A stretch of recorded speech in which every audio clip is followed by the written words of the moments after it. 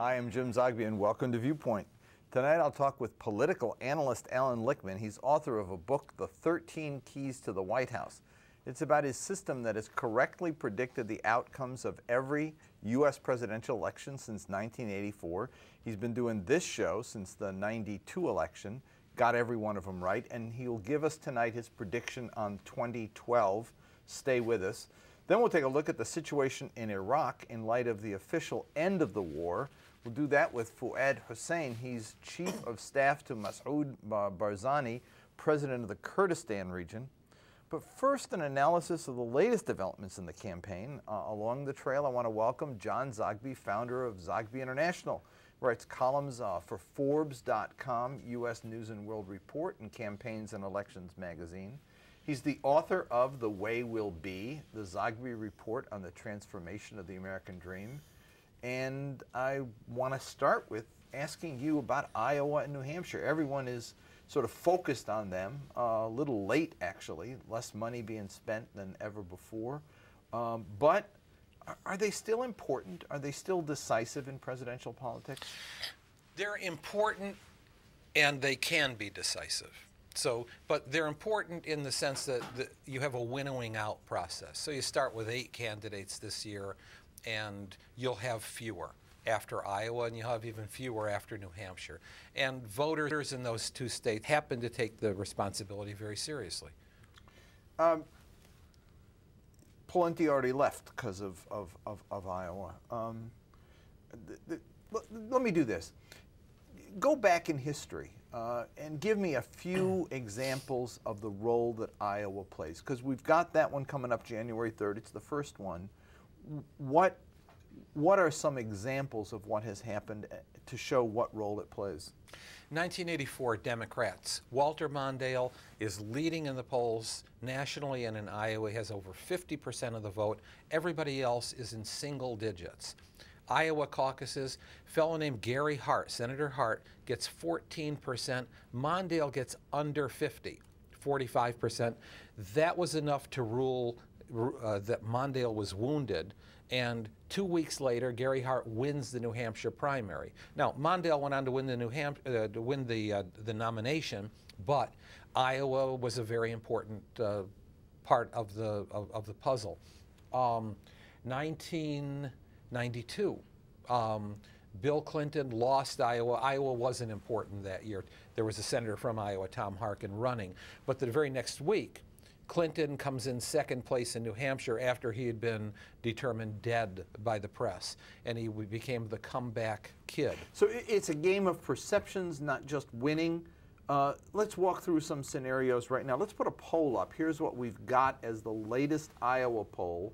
It's Gingrich 22, Paul 21, Romney 16, and Bachmann 11. Say we get that outcome, what's that say? Well, I mean, essentially what it says is that Gingrich wins, but he's wounded because he'd been polling much higher nationally. So does Paul win the perceptions game? Paul wins the perceptions game, doing better than anticipated. Romney's a big loser. Remember, these are polling numbers, and it's early, but at the same time, this is all about level of organization and the ability to get your voters out on a cold day. Talk to me about that. It's stated that, Yep. that Ron Paul has 20,000 signed-up caucus goers. Mm-hmm. What if he comes out of Iowa the winner? What could happen? Wow.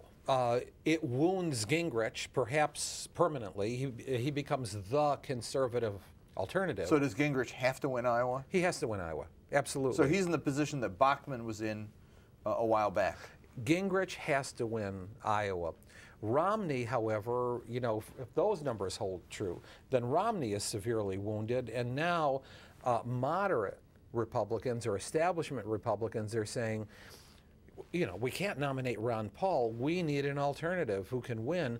Then perhaps that's the John Huntsman scenario there, although John Huntsman possibly does very well in New Hampshire, but you have to ask, where does he go from there? South Carolina, Florida, some of the bigger states.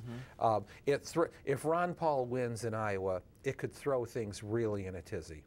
Now let's go through each of the candidates, because we've still got 6 on the stage, where there's a debate later on tonight, and the question is, are they serious or are they a distraction? Is there a reason for them to be there, or are they just taking up space?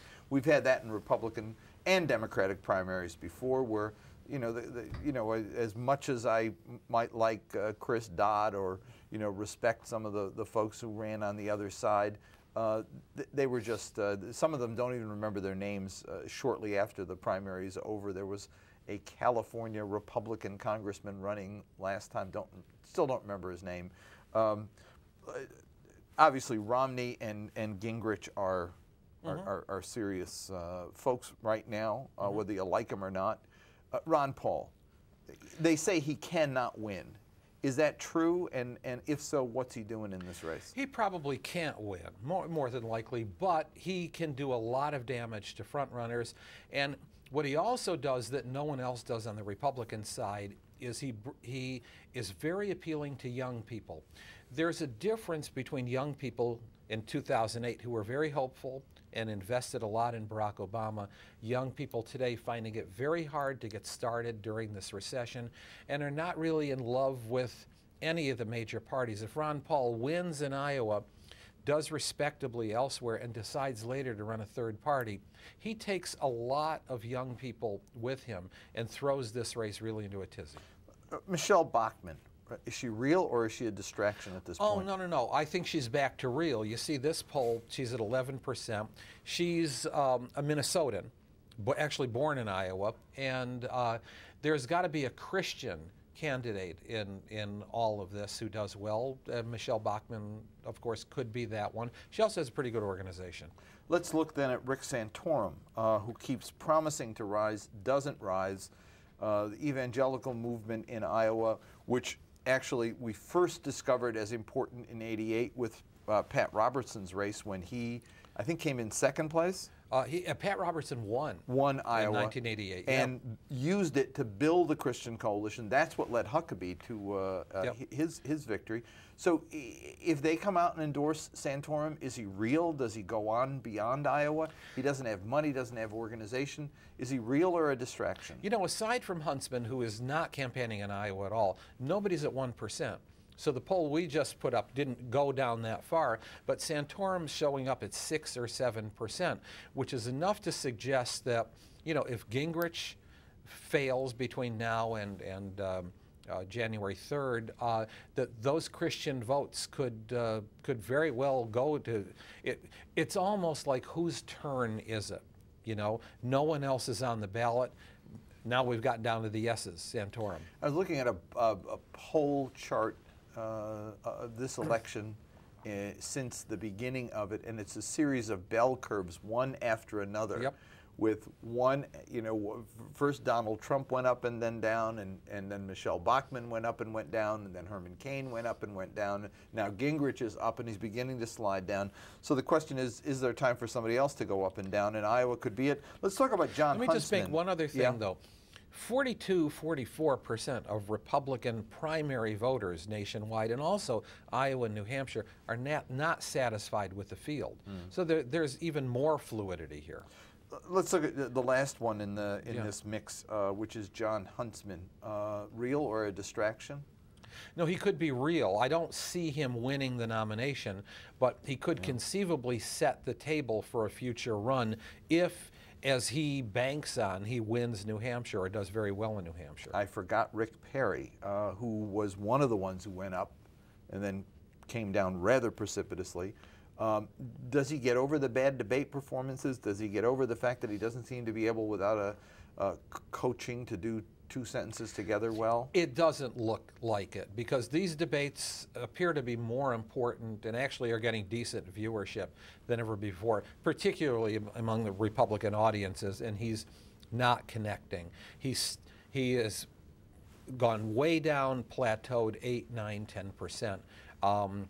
That is not someone who has as much money as he has can't survive with an 8, 9, 10% showing. If you want to get in the conversation out there, give us a call. If you're calling from overseas, it's 001-202-420-5665. If you're calling from here in the U.S., the number is 1-202-420-5665. 420-5730. I want to put up a series of polls right now, have you look at them and tell me what you think. First is the overall Gingrich versus Romney numbers. We're going to get them up on the board right now. And it shows Romney, we've seen from the beginning, never went above 23, 24%, 25, something like that was probably the highest he ever did. Gingrich shot way up. And here's a Gingrich 40%, Romney 23%. But when they run against Obama, Romney comes close or beats him in several general polls.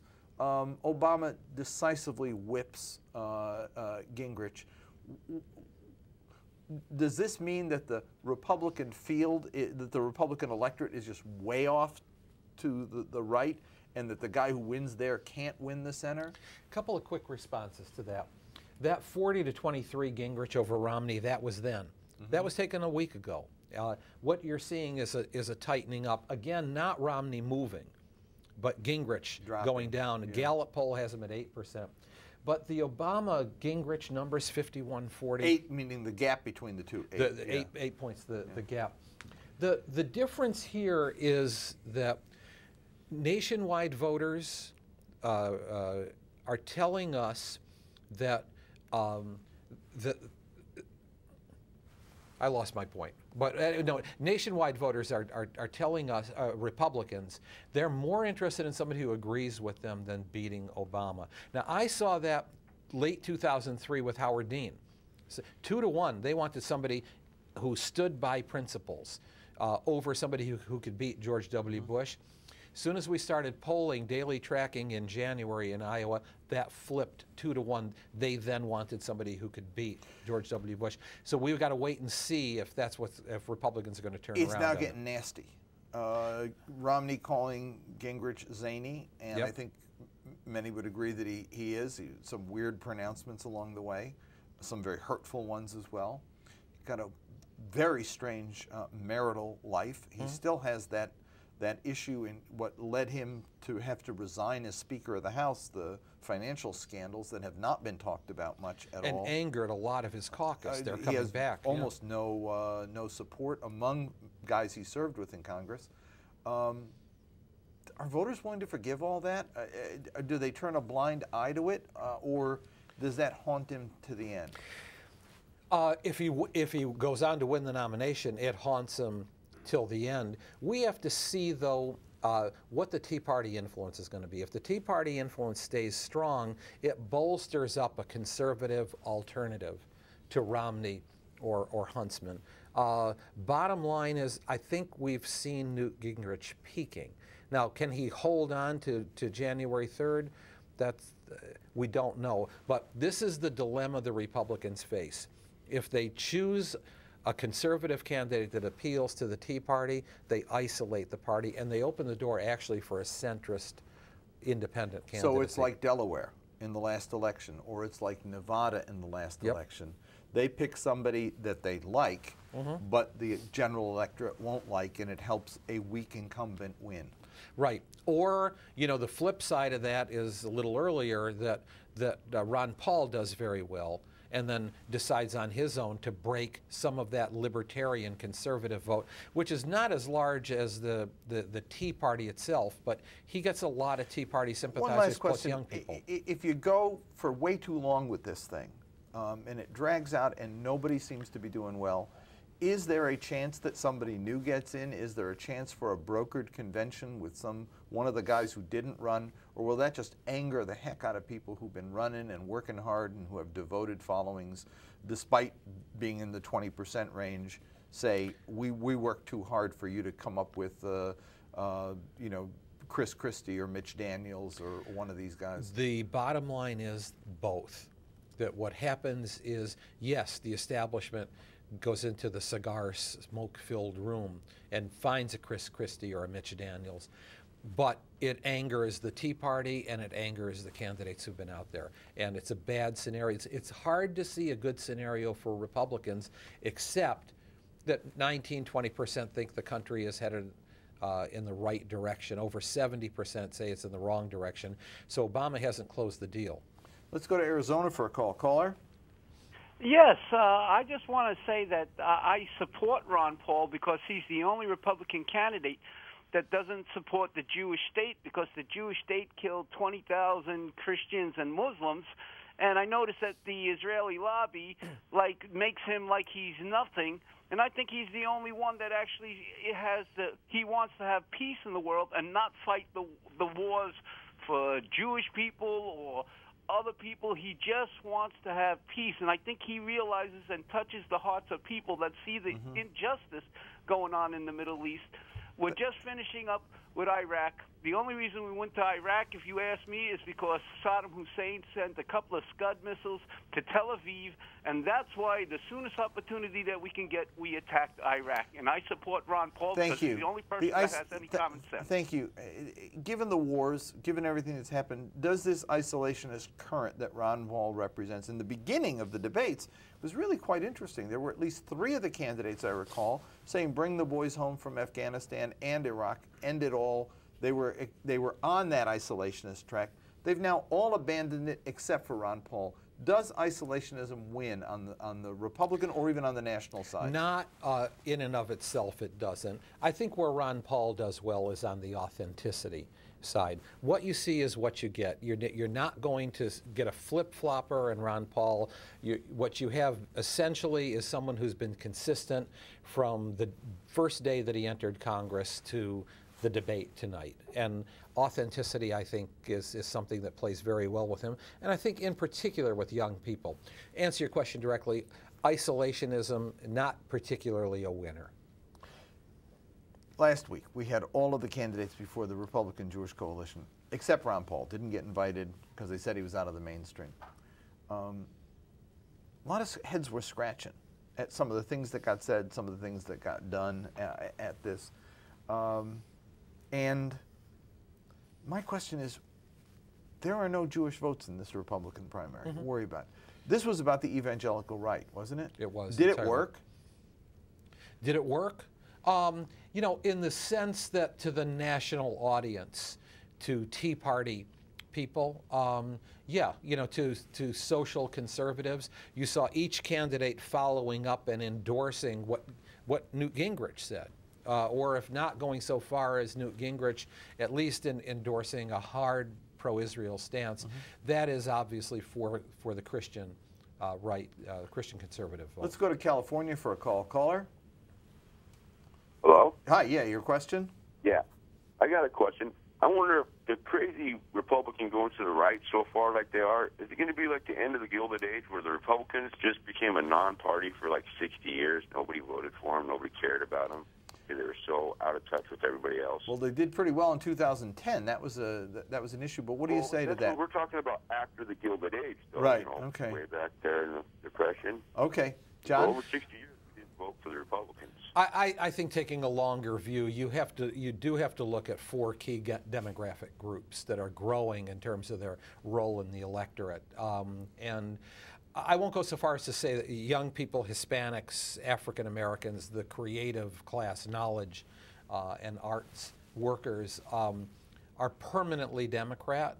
I think the Democrats have to earn their support and their enthusiasm. But clearly, I do see a scenario where the Republicans could find themselves out of business. 2010 was important for them, but that's because so many of those Democratic constituencies stayed home in 2010. Talk about Americans elect.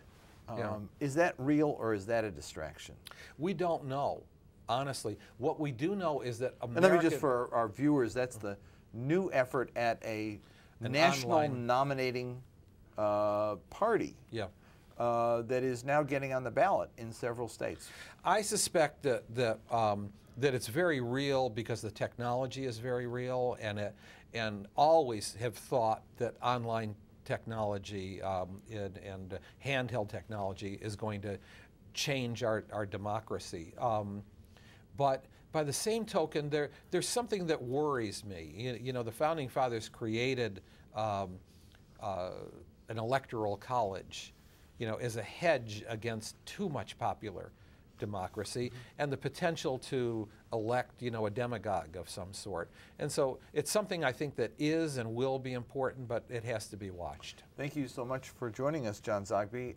When we come back, I'm going to be talking with political analyst Alan Lichtman, getting his prediction on the 2012 election, and more of your calls. Stay with us.